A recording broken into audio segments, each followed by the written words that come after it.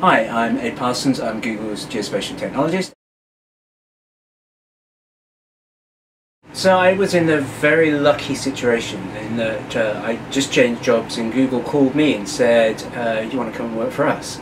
Google's very good at sort of monitoring what's going on in the marketplace, in particular specialisms. So that's what happened for me. And for other people, people join in different ways, but almost everyone at Google is excited by the mission, of making information more accessible to people.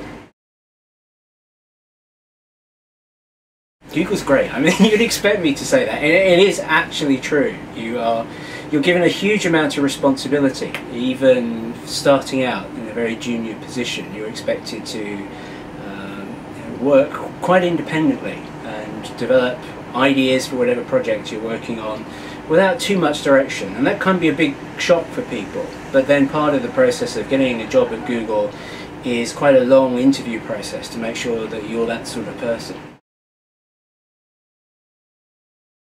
A geospatial technologist is basically an evangelism role, and an evangelist at a technology company is someone that goes out of the company, out of the organisation, and spends most of their time talking to people who are potentially people that might want to work with Google, or government agencies who are interested in understanding policy issues.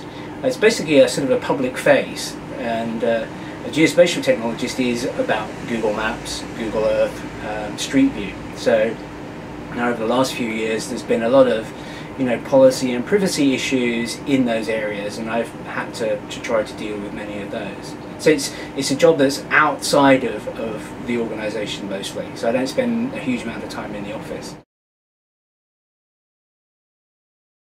There is no average day, and I'm sure that will be the case for most people at Google. You sort of turn up. I turn up to work relatively late, sort of like 10 o'clock in the morning. I'll spend a fair amount of time dealing with emails and checking up on what's going on the web, looking at discussion boards and so on. Then I might have a few meetings during the day, either in the office or out and about, and then by the time it gets to sort of late afternoon, then our colleagues in America are starting to wake up, and then we spend a few hours doing video conferencing.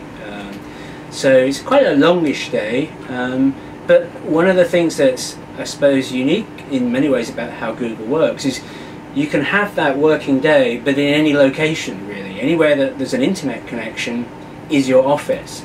So it's not unusual for me to be doing some of those things at my home office, or at Starbucks, or at an airport somewhere.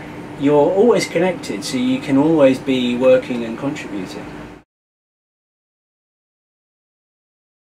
Think about what you uniquely can offer a company, above and beyond what it says on your resume, above and beyond the courses that you might have studied.